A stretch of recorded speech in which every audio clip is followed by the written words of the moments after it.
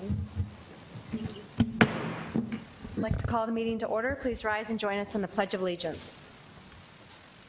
I pledge allegiance to the flag of the United States of America and to the republic for which it stands, one nation, under God, indivisible, with liberty and justice for all.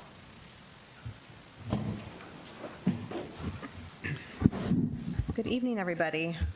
Thanks for joining us on Tuesday. Not our normal day, but appreciate not having to be here yesterday. All right, moving on with the agenda. Can I get approval of the minutes of the meeting held on May 14th, please? So moved. Second. All right, any discussion? All those in favor signify by saying aye. Aye. Aye. Opposed, same sign. All right, Bev, any persons wishing to address the board? Thank you. Can I get approval of the agenda, please? So move. Oh. I would like to address the board. We have procedures to sign in at the back by Bev there.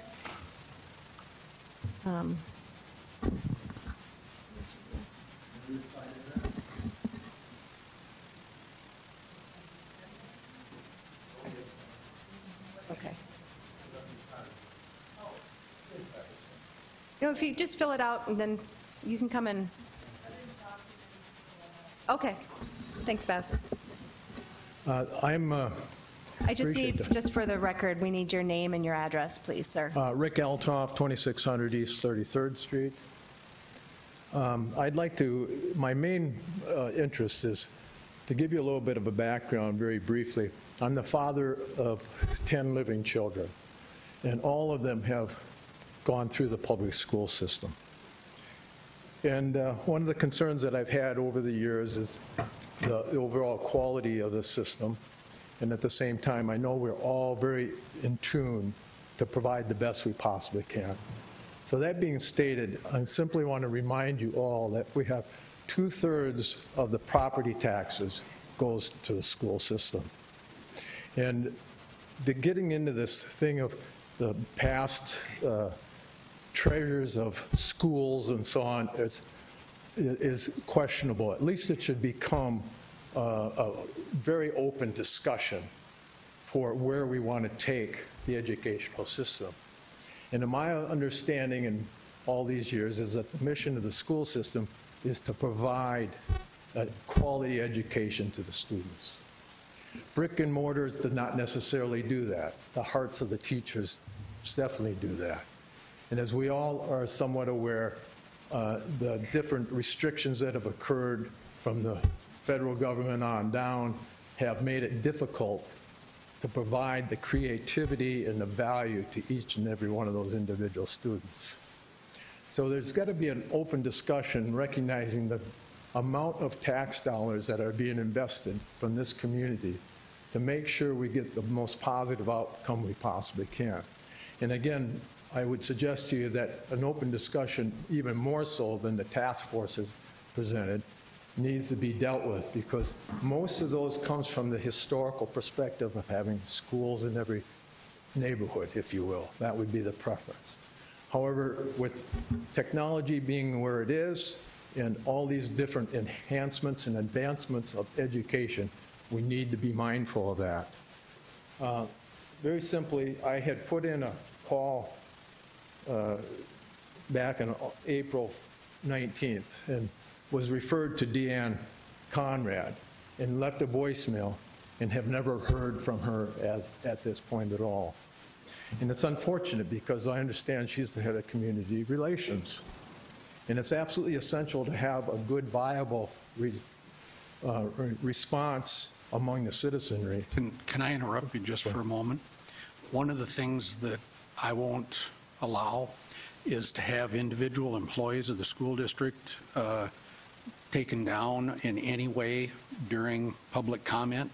If you have an issue with an individual, I expect that that will be addressed with that individual. If you have general comments that you want to bring to the board, I'll sit here and give you your 5 minutes. Well, then I will take it from a general concept then. It's very, very important for the administration and everyone who's involved with the administration to respond appropriately to the community. Agreed. And I apologize if I brought up any particulars, but I wanted to make sure you understood that this does occur. It doesn't only occur in the school system. It occurs in the bureaucracy worldwide, or the United States-wide even. And it's unfortunate. We need to go back to some of the basics of getting discipline in the classroom, expectations of academic excellence, and make sure that they understand the value of that all the way along. And again, a questionable approach is building more brick and mortar. Is that the appropriate thing? I don't know. It's open for discussion. Everybody's got a lot of different theories. However, we've gone through Common Core issues. We've gone through whole language issues. All these things over the years have generated some theories that have not been proven to be enhancing the overall value of education. And that's evidently all the studies that have come up of recent and so on, international and so on.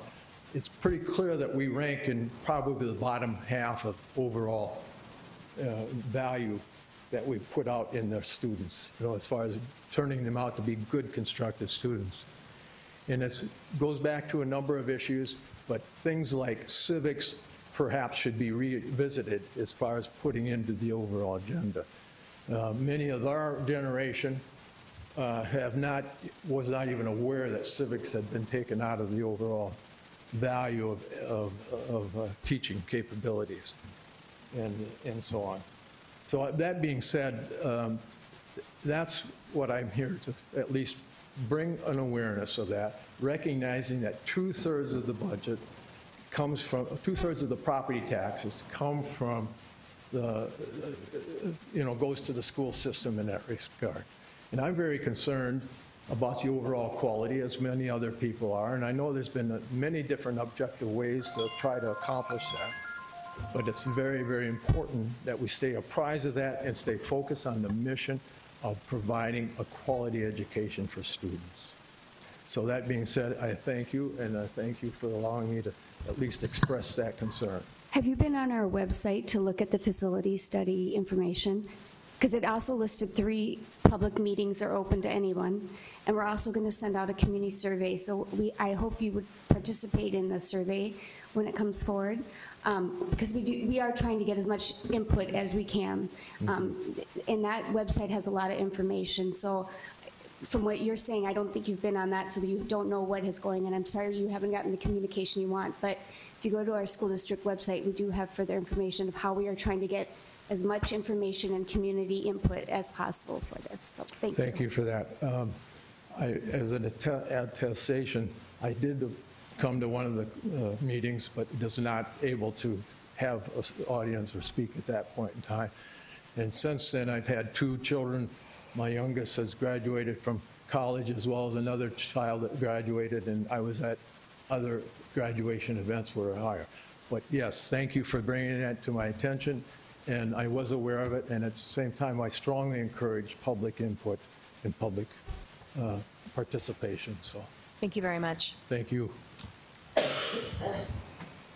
Okay, moving on. Can I get an approval of the agenda, please? So moved. Second. Any discussion? All those in favor signify by saying aye. Aye. Aye. Opposed, same sign. Okay, good news report. I see we've got Boyd Perkins here.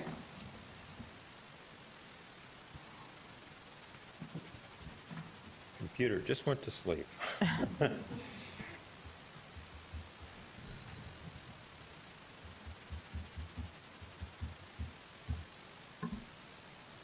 Well, good evening. My name is Boyd Perkins. I'm coordinator of fine arts here in the Sioux Falls schools, and I just thank you for allowing me to take 5 minutes of your time here and just brag a little bit about our students and our teachers and some really tremendous things that are happening. Tonight I'm going to talk about our visual arts program.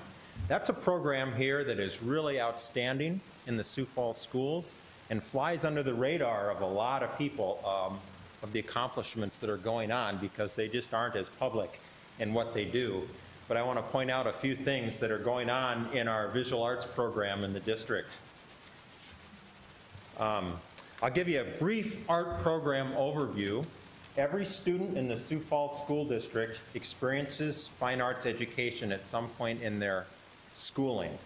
In grades K through 7, they take fine arts, visual arts as part of their regular curriculum. Our elementary students get 70 minutes per week with a certified art teacher at every K through 5, and then by the time they're in 6th and 7th grade in the middle school, they get 1 quarter per year that they're required to be in. And then in grades 8 through 12, it becomes an elective that they can choose to take if they so do that.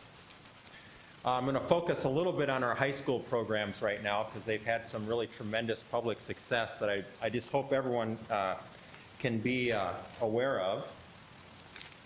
And on the screen, there are just a few select shots of some of the pieces that have come out this year and been entered in some of our art shows.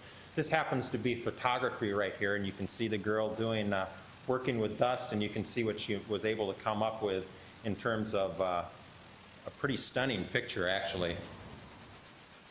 Our high school offerings involve Exploring Visual Arts, which is an introductory course, Drawing 1 and 2, 3D Design and Construction, Painting 1 and 2, Photography, which is very popular right now, Graphic Design, which is computerized, Introduction to Arts, Audiovisual Technology and Communications, Art Independent Study 1 and 2, AP Studio Art and Drawing, 2D and 3D Design.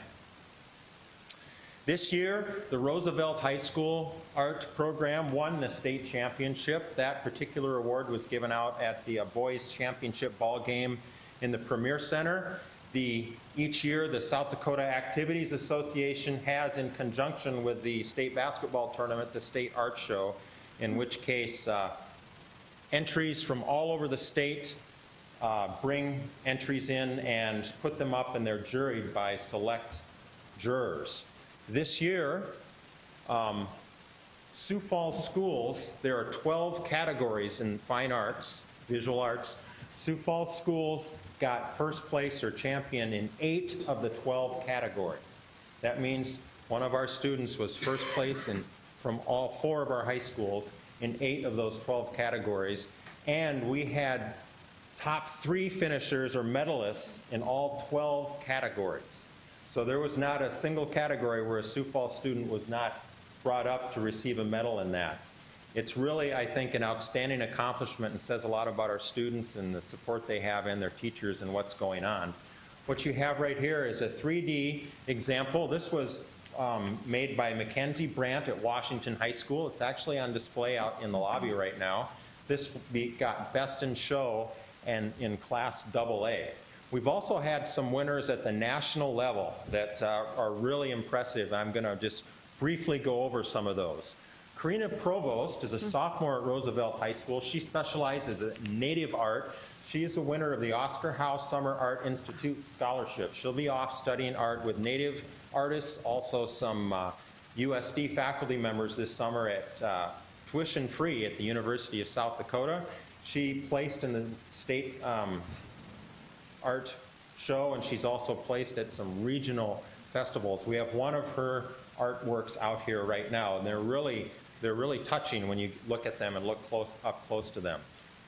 This is one, Karis Webb won the Scholastic Art Award, and that is an award that's actually brings together art and writing, and they take 5 art pieces from the state of South Dakota and they move them on to New York City, where they are judged by a panel in New York City.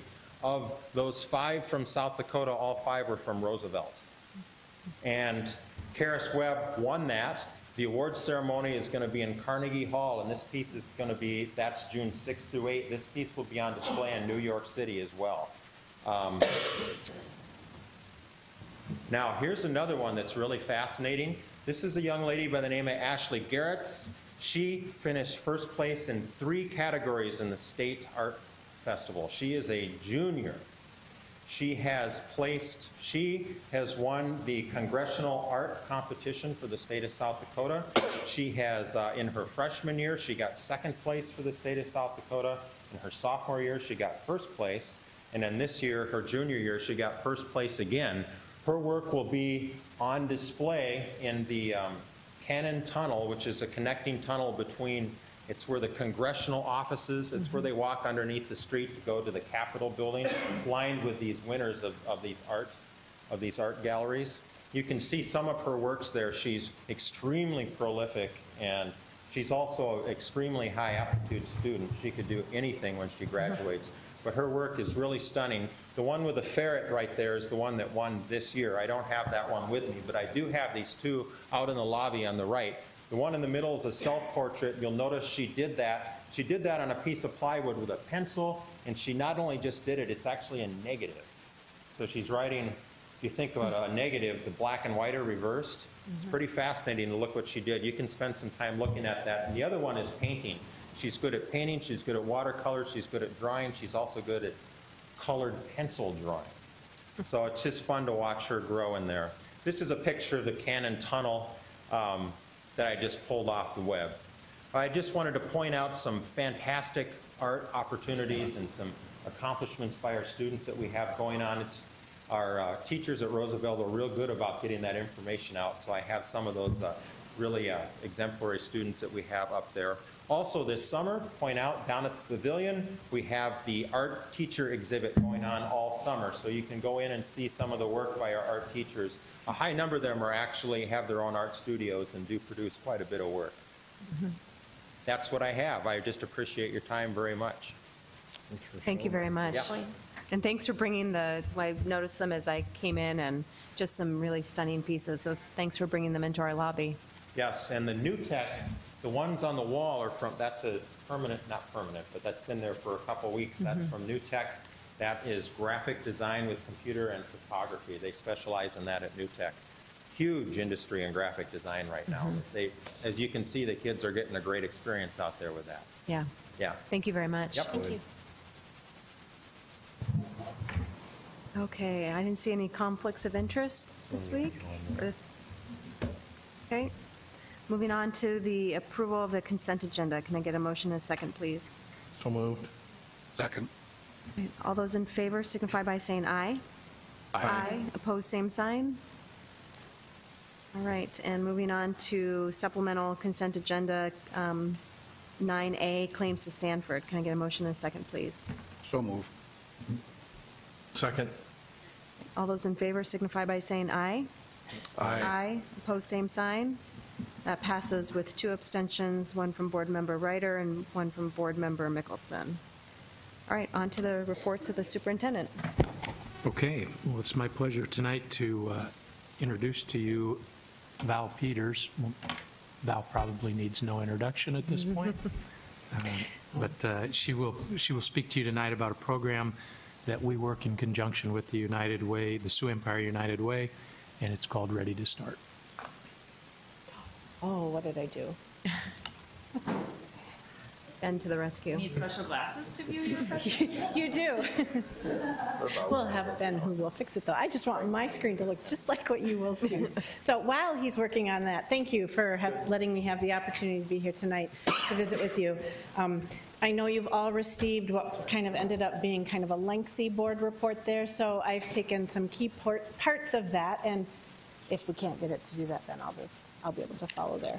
And put those into a slide presentation to share with you a little bit more about Ready to Start. So it will be an update of the program, the review of the results from last year, our 2017 summer, as well as an update as to where we are for the 2018 summer. Ready to Start started out as a community impact grant in, perfect, thanks. I won't touch it. In 2012. At that time, Doug Morrison had found an article about a Ready to Start program in California, and we did a little bit of research, and the United Way partnered with us in a community impact grant to start the program here in Sioux Falls. So we started with 60 children, and we've grown now to 90 children, and we are a partner agency grant with the United Way. So we currently have 6 classrooms that we'll have this summer, and a total of 90 children in that program. So We support the children that are on the Head Start waiting list and the Title waiting list, and these are children who were on that waiting list waiting for their spot in our early childhood program, and because of space and the limitations of space and funding, they may not have gotten an opportunity to experience preschool before they now are going to enter kindergarten in that fall. So for next fall, they'd be going to kindergarten. So we take a look at those children who are on that waiting list, and we offer then the 5-week Ready to Start program for them. Like I said before, we've grown to 90 children, and we're at 3 different elementary schools. So we currently have 2 classrooms at Laura B. Anderson, 2 at Hawthorne, and 2 at Hayward. So we've kind of followed the summer climb program to where the locations are for Ready to Start as well. The design of Ready to Start is to target those little learners right before they enter kindergarten. So we get them the 5 weeks right before they're going to walk through those kindergarten doors. They have not had an opportunity to participate in either the public or the private preschool opportunities. And we focus on 21 essential skills that kindergarten teachers have said if kids could just have some experience in these 21 skills, we think they could be successful. So they get a total of 80 total hours, 4 hours a day for 20 days. It's a structured, consistent daily routine. It looks very different than an early childhood daily routine. It's a little bit more teacher-driven. You could ask any one of those teachers in those 6 classrooms, how many minutes did you spend working on counting today? How many minutes did you spend today working on letters, letter sounds, identifying letters? And they would be able to tell you it's that structured. And it's structured like that so that we can assure that we really focus on those 21 skills and monitor the progress of those children. There's 1 teacher and 1 education assistant in every classroom, and we have 15 kids in those classrooms. We do pre-tests the first week, and then the last week of the 5-week session, we do post-tests. And we do that so that we can ensure that the program supports kids in making the progress that we want to see, so they have that readiness to learn as they walk through the kindergarten doors. So the eligibility for the program, all of the children, all of those 90 kids that will be in that program this summer have to be children that will be going to kindergarten in the Sioux Falls School District. So they're from targeted families, so they're from families who are on that Head Start waiting list or the Title waiting list. If they got into early childhood, they would have had less than 6 months of early childhood. So if we had a little one who got into our program this February, we might look at them as also a potential Ready to Start student if we have space. Once we've gotten all of those children in the program whose parents want them to participate, then we go to our kindergarten registration list. So those kids who are at kindergarten registration or have registered for kindergarten at our Title elementary buildings. And then we fill our slots with families who are interested in the program from that list. So we have ongoing identification and recruitment activities to find those little ones before Ready to Start begins. We talked about where those classrooms are, and we also provide transportation to those classrooms. We encourage families to bring their children to and from Ready to Start, so that really helps not just kids get ready for the structure of kindergarten, but parents get ready for how that's going to work for them. But if a child can't get to Ready to Start because of the transportation, we will provide transportation for them. We also provide a daily snack, and because our sites are at a site where there's a free lunch program, we will have the children who are riding the bus go through the free lunch program and have lunch before they get on the bus to go back home. It becomes a really long morning for a little one if all you've had is a snack. We do provide a parent education activity at each site before the end of the 5-week session. The focus of that is on kindergarten readiness skills, what we can do at home as parents to help support our children, and how to establish a routine at home to help your child really be ready for that first day of kindergarten. We talked a little bit about the classroom teacher and the education assistant. We also have 2 program support staff. They do the pre and the post testing of the children for our assessment results, but they also support classroom teachers if there's a child who's having a struggle with following the daily routine or a behavior challenge. That support staff can go in and help that teacher figure out some strategies that will work for that child. And then we can pass those strategies on to the kindergarten teacher who will have that student in the fall. We also have a clerical that helps to support setting up transportation and making sure that if there's a child not received at the end of a daily session, someone is there to make sure someone picks them up. And then the oversight and management of the program is done by the early childhood coordinator. So the 21 essential skills that we focus on, you'll see those on your screen. These are the math skills, from number sense to measurement and geometry to patterns and sorting. Language arts and reading, we work on concepts of print, phonemic awareness, alphabetic principles, and oral language. And then our supportive learning behaviors, these are the ability to follow directions within a classroom setting, oral participation, so being able to work on speaking in sentences to share the information that you have, being able to participate in conversations with your peers and the adults in the classroom.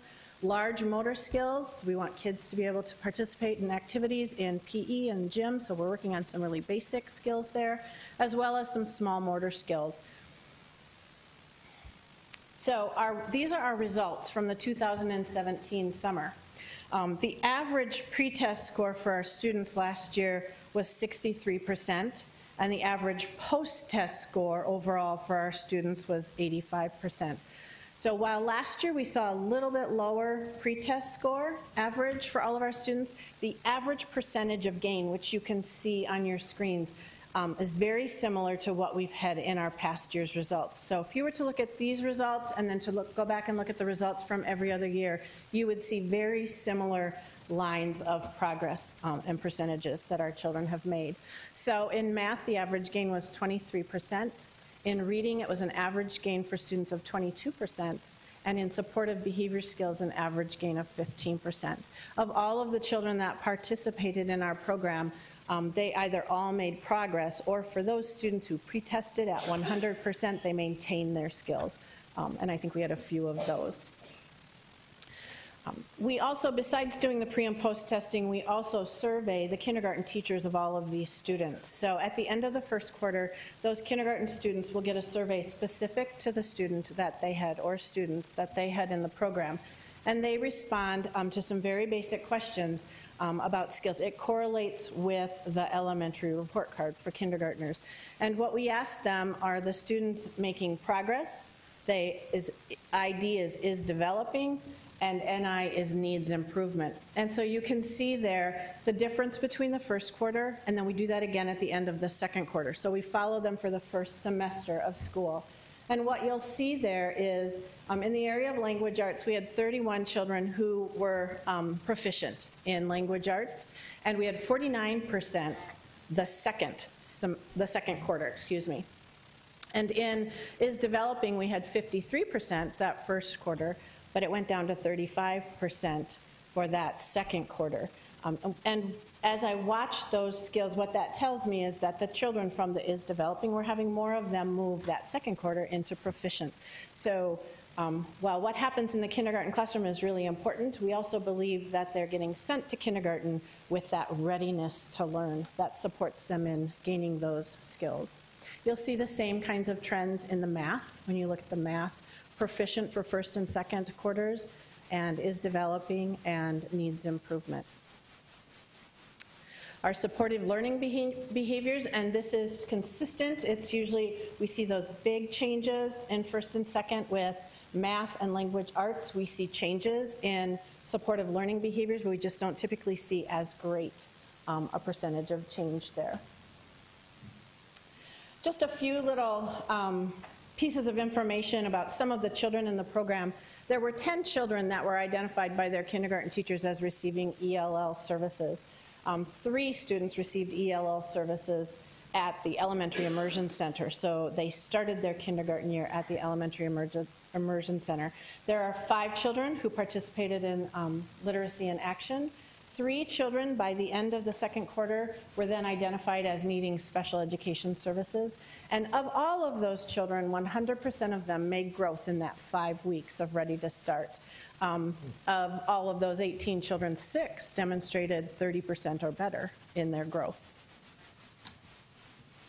The largest overall student percentage of gain from pre to post test was 57%. It's a big jump for a little one. We also track attendance, attendance for our students. We want to start working with parents during Ready to Start. If they're having problems with being able to get to school, we want to work through those issues with them. So we might do a home visit, have a conference with a family so that we can support them working on getting their child to school. We know that kids can be ready to learn, but in order to be ready to learn, they need to be present and in their seats. We have, for this coming summer, Ready to Start will be July 9th through August 9th. It'll be at the same 3 elementary schools. We will again serve 90 children. The staff are currently hired, and our training for staff is set at the end of June, so they'll be ready to roll out to their buildings at the beginning of July. This program is fully funded by the Sioux Empire United Way. The funding for this summer has been secured, and the funding for next summer, 2019, has also been secured. So we're ready to roll with the same number of students and the same number of classrooms for both this summer and for next summer. So I would welcome any questions that you might have, and for you to acknowledge the informational report on Ready to Start. Thank you, Val. Any questions for Val? Are the teachers who apply for this type of a position typically kindergarten teachers, or what's the background of We have a variety of them. Some are early childhood, some are kindergarten. We have a second grade teacher. One year we had a middle school teacher who just loved it. So we do ask that they be a teacher. So Good. We are fairly lucky. We've had pretty consistent staff since we started the program, which again helps your program stay and continue to grow strong. Has United Way expressed any interest in increasing? I see what our funds are for 19 and then 20, the application process started. Since our waiting list is increasing, would they ever up the amount that they're? At this time, we've kept it at 90. It's always surprising to me, while we can find the students to fill 90 slots, by the end of the summer, we have kids that will drop out. It's hard to keep all 90 kids there all summer, and it's really important that we're using that money wisely and keeping those seats full. So at a point, if we get to a point where we have 90 children and we're able to keep them all summer long and keep all those seats filled, then I think it would be appropriate to say what would be the next number we could serve. The United Way has been a great partner. They're very supportive of services for young children and have been great to work with this program. Any other questions? All right, can I get a motion and a second to approve the Ready to Start report? So moved. Second. All right. Thank you. Thanks, Val. Any comments? Further comments? I just want to say thank you, Val. I think the early interventions we have available to our littlest kids are, I mean, we're just fantastic between Summer Climb and this program. Just, we know what our waiting list is for Head Start, and if we can take those kids and offer them this, it's just another opportunity we have to help them be successful in kindergarten. So, thank you. These are the kids that are probably most at risk of not being successful. And one of the things that I guess as a longtime school board member and a person that's interested in education in the United States, we have a mandate to educate every child. And that to me is what sets us apart from the rest of the world. And these are the kids that in other countries would not be receiving education. We find ways to educate them here, so thank you. All right, we have a motion and a second. All those in favor signify by saying aye. Aye. Opposed, same sign. Okay. Okay, thank you. Our next report comes from Child Nutrition Services, just when you think it'd be time to gear down the nutrition program. Actually, we're getting ready to gear up for the summer. Here to deliver a report for you is Joni Davis. Good evening. Thanks for the opportunity to share that joy of how we're going to get up and running and ready to go on June 4th this coming year. I appreciate the opportunity to give you an idea of what's going on with the Child Nutrition Services and our summer program, as well as our breakfast in the classroom for 2018-19. As you know, student success is tied very closely to the health and well-being of a child, and we take great pleasure in the fact that the Sioux Falls School District believes this so wholeheartedly and supports all those efforts. A key to a student's ability to focus in the classroom is really is what's so vital. And we carry that through then into the summer months, realizing that if the school program should leave in terms of school lunch or school breakfast, we have something that we have in place that can help fill perhaps a void or a need that we know is there to assure that kids are going to be receiving what they need to have the best and most optimum experience in terms of nutrition. The summer food service, as you know, has been with us since the 1970s. We were one of the early participants in that program. The program itself does require that a site have at least 50% of their student population as a free or reduced student, and then they're eligible to participate. So every year we're reviewing that list to see who and what sites we might be able to use and place the program. This year we're going to be having 8 locations. 2 of them will be new sites. We have had them in the past, but revisited these sites and want to pilot those for this year and see how that goes. And those 2 new sites would be Garfield and Cleveland. We do have 8 sites, as I mentioned, and some of those will be serving breakfast, and the majority will be doing lunch. We're so excited that we have the opportunity to work with other programs also to help with attendance. That's the one thing we want to have. If we have the programs, we want participation. And we're so excited that we've been able to work with Summer Climb, as mentioned earlier, Ready to Start, the Multicultural Center, for example, in town, and or other groups that may come and use our sites because that is something that they are there for. The qualifier is that children be from the age of 1 through 18. There's no paperwork. They just come in and eat, and we're overjoyed to be able to have them come and feed them. And that would be at each of the sites that are open as community sites. We'll be operating from June 4th to August 3rd. That'll be 9 weeks this summer that we will be having these programs available at the sites. Sites or other groups that can attend, as I mentioned, we're certainly the area kids. We're looking for that. But certainly even daycare centers, daycare homes, camps that might be taking place can utilize our sites also. And so that's where we're hoping that we've reached out, and there's been a lot of great information out, not only on our own website, but through Feeding South Dakota and other places to encourage and let people know where all the sites are, that families may wish to come and join us for lunch. Last summer, for example, we served 6,009 breakfasts. And for lunches, we did 19,575. So we're hoping that we can continue that and see if we can increase it. It's always the excitement, but that's a large number of meals, and we're very excited that we can do that. The sites that are going to be participating this year that will be doing lunches will be Annie Sullivan, Terry Redlin, Food Service Center, our own center, Garfield and Cleveland, as I mentioned, and then we'll have 3 sites that will be doing breakfast also, and that would be Hayward, Hawthorne, and LBA. Breakfast in the classroom, that's another thing that we've been involved in, and so when Dr. Maher and Doug Morrison and the Midwest Dairy Council had a chance to sit down and we talked about that impact and how that might look here in Sioux Falls, we did go ahead with that program and offered that in the first year of 2016 to Terry Redlin Elementary.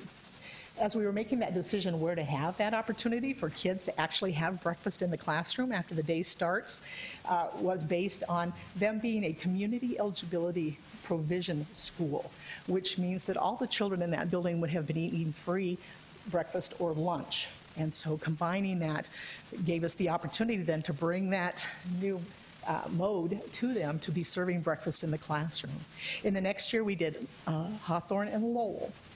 And now this year, we're going to try something a little different in terms of a pilot, and we are going to try a school that is not a community eligibility provision school, and that will be Cleveland Elementary.